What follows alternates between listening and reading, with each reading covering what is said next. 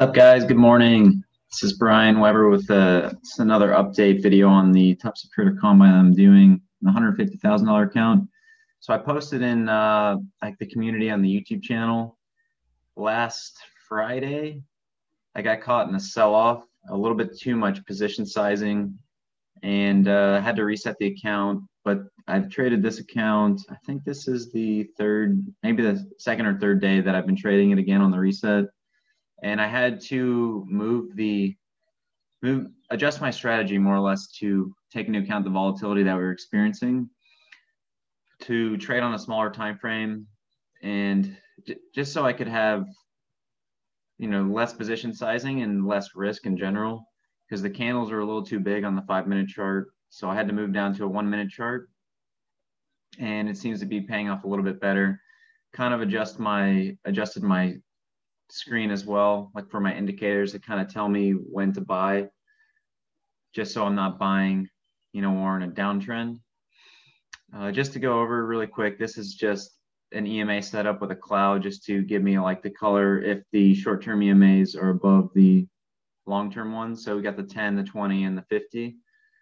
So if the 10's above the 50, you'll get a green cloud, and so just keep buying until the 10 crosses below the 50, and it'll turn red. You kind of see that a little bit over here, just so you guys know what you're looking at when I'm doing these videos.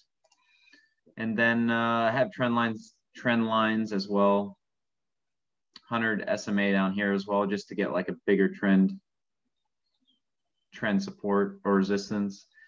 And another thing that I found helpful lately was having an ATR trailing stop to kind of get a good idea of where this trend was actually going to die out. So that's been helpful as well.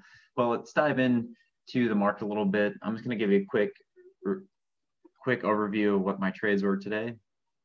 So I guess the stimulus package is being voted on today, or it could have been passed, not really sure, but the market's pretty optimistic today. The tech sector is up massively, I think around 4%. S&P is approaching 2%.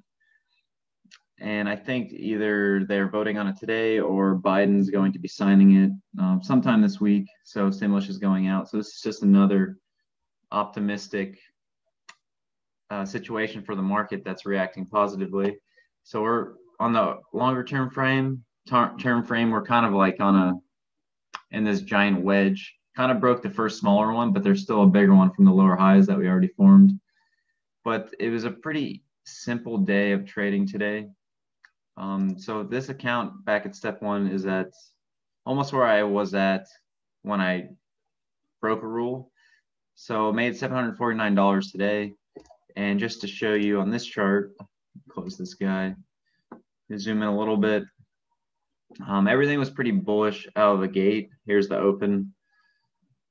Indicators that I have are showing bullish, and if you go to the 5-minute chart, you can see that, you zoom in here, there are these two candles here, like they're tweezer. Let me move my camera over here. There's a tweezer bottom here. See the low of this candle's 38.55, and so is this one. So that was going to be my line where, like, if we take out that 55, we're going to probably trade sideways or go lower. So I was looking to get long in this area, inside this cloud area with a stop below the 55. And you can kind of see that's kind of what I did here. I was buying and selling just in case we didn't break out of that 65.50 area, 67, which was the high of this candle. Yeah, 66. And once we started pushing up, I kind of didn't hold in this whole move. So I ended up getting in. I think I bought the retest of somewhere up here, yeah, right here, and then just kept buying it on the way up and just making sure that I could add in this area, but just make sure that we're continuing to make higher lows, and we were. So there's no reason to really be I guess shaken out of the position if you're going to add, because we kept holding the previous structure low on this 5-minute chart. But on the 1-minute chart, this is kind of where I identified my entries. You can kind of see I bought the 10 EMA and the 20 EMA almost every time. I bought it here. I think this was the trade, and right there as well. And then after this one, right here, I stopped trading. You can kind of see the market continued higher though. But today was kind of like a trend day, just following the EMAs and holding, making higher lows throughout the day. So pretty solid day. Hope you guys did well too. We'll see what the market does to close out the rest of the week. And I'll just have to remind myself to trade with less position sizing and drill down into the smaller time frames, maybe even use a tick chart just to see the more granular price action. But if you guys have any questions, enjoyed this video, let me know, and give me a thumbs up on the video and a subscribe if you guys haven't already.